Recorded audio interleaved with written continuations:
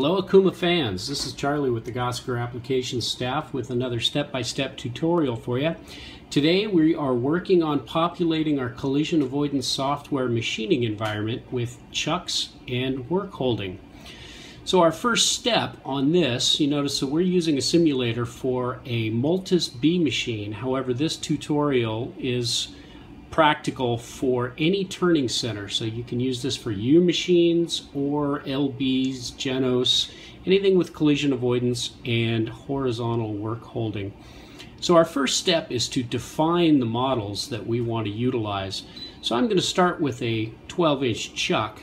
I'll start by going into my vertical action key OSP and selecting the easy modeling function. On the left side of the screen, you'll notice we have all our categories for easy modeling, and we want to select fixture. That's what we're creating first, is our chuck. If I had an STL of this model, I'd utilize the read function to pull in that STL from a chip, but in my case I'm using new because I'm going to create a brand new basic shape. F1 is basic shape, and I will specify this as being 6 inches long by 12 inches in diameter.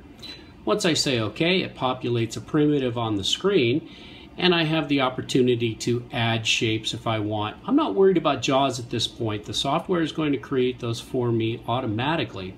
But before I save this out, I do want to use F4 set model info and specify that this is a chuck instead of a jaw or a fixture or center. So now I've saved it as a chuck, and by saying OK, I have the opportunity to tell it that this is going to be a test 12-inch chuck.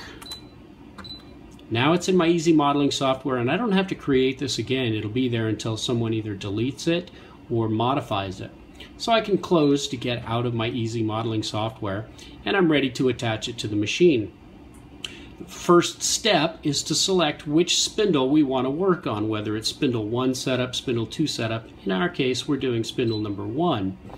And we're familiar with this page. It's where our 0 sets are and a definition of our jaws and blank if we haven't previously defined it. However, since we want to use collision avoidance, I'm going to use F7 process shape to open up the population environment. Initially, it'll show nothing more than our spindle. That's part of the machine, so that can't be modified. But I want to add a jig. And since I've already created it, I'll utilize the read function, which then opens up easy modeling, and I can select my test 12-inch chuck that I previously created and say OK. It's now positioned it in space exactly where I want it, and I can now add another jig. I want to create the jaws at this time. So F3, create jaw, allows me to populate the exact dimensions of my jaws. In this case, there's already some default values in there. I'll need to modify them ever so slightly. You'll notice that the compass rose down here is showing me exactly what they're asking. L1 is the overall height of the jaws, the overall length of the jaws. L2 is the depth of a pocket that is holding the material. D3 is the amount between the material and the outside of the jaws. Chucking diameter, that's our material size. And start angle, where is this jaw? That's not really relevant to what we're doing, and we have 3 jaws that are 1.375 apart. Now by clicking on OK, the graphics will show me what I've just created. If I'm happy with that, OK, we'll now bring those in and put them on top of my fixture. Now I'm ready to transfer that into CAS. So F8, exit, gives me the option of either transferring to my collision avoidance environment or cancel those results. In our case, let's transfer to CAS. And now it brings us back to the original page. And if I go over and look at my collision avoidance environment, I now have a chuck in there. The blank can be added through the same procedure. I'm going to go back into my spindle 1 setup, process shape, and you notice I still have my previously defined fixtures and jaws, and now I can add a blank through F2. I could have done this in the original process, but we wanted to see it in pretty real life. So now I can either create a rotated shape or read if I already have another blank already in my easy modeling. I do. I've got a couple that are in there, so let's add that. And I have the opportunity to set the position, to define how far out from the chuck the material is.